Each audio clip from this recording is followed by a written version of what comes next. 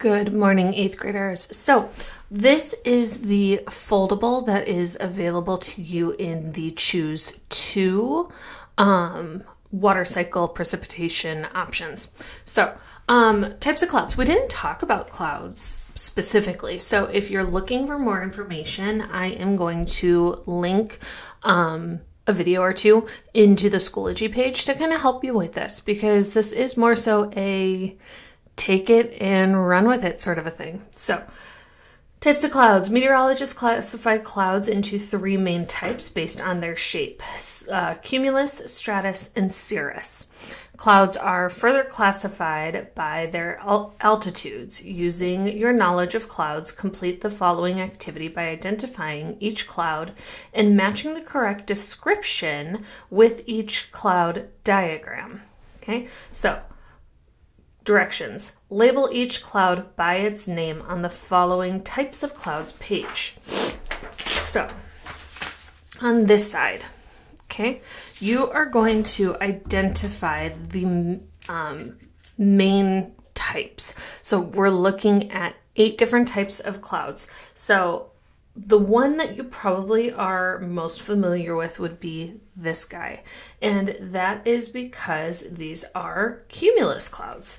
These are the fluffy white ones that we see throughout our sky on like nice summer days. So I'm just going to write cumulus right above it.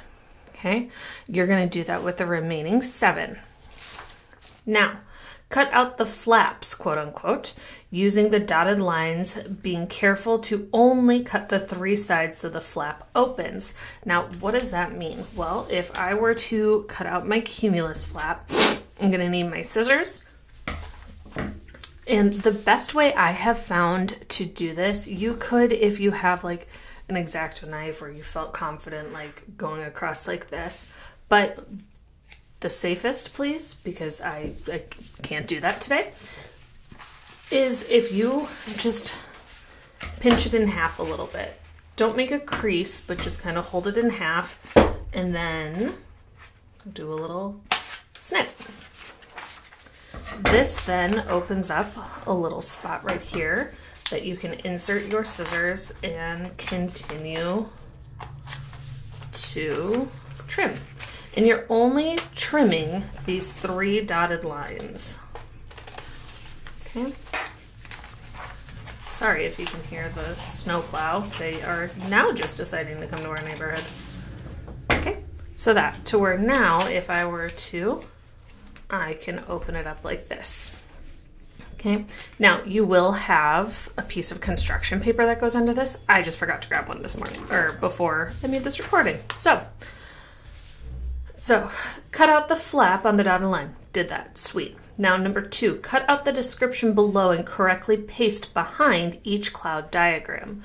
So if we look here, we have our 8 different little definitions, and I'm not sure, okay? So what you're going to do is through this, and what I found that works the best is if you cut it out and you first just place the descriptions on which clouds you think it is. So if I were to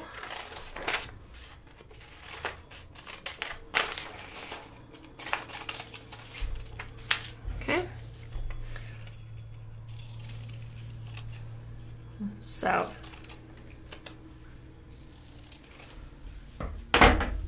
if I were to take these descriptions, so thundercloud that produces precipitation and sometimes hail, or resembles balls of cotton low enough to have a 3D appearance, things like that. I would then just place, okay, I think this one goes with that one, and this one goes with this one, before I make any final decisions. And if you're doing this in class, please come and ask your teacher. We would be happy to kind of help say, maybe not, sort of a thing. But these are correct, by the way. So I'm going to then just move them, and what it is asking is to paste it behind. So what I'm going to do is I'm going to kind of line it up to where the words are going to show through. I don't know if you can see that very well. Show through the hole. And then I'm just going to take a piece of tape. You can use glue. I prefer not staples because those just get clumsy. So I'm just going to take a piece of tape and I'm going to tape it right behind to where when you open the flap, you can see the description.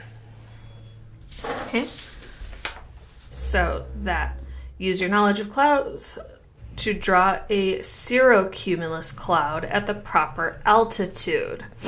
Okay, so you will have learned about what a cirrus cloud is. We now know what a cumulus cloud is, so you have to kind of figure out where you would find those.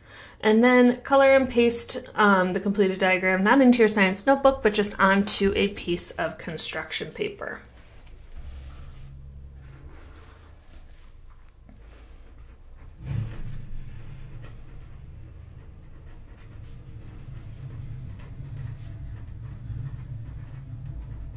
Okay, so that make sure you place your name on this. So my name, not, you need to put your name, please. Okay, and then that will be turned into the tray or online. Fantastic. If you have any questions, please feel free to ask, and your teachers will be happy to help. Awesome. Thank you.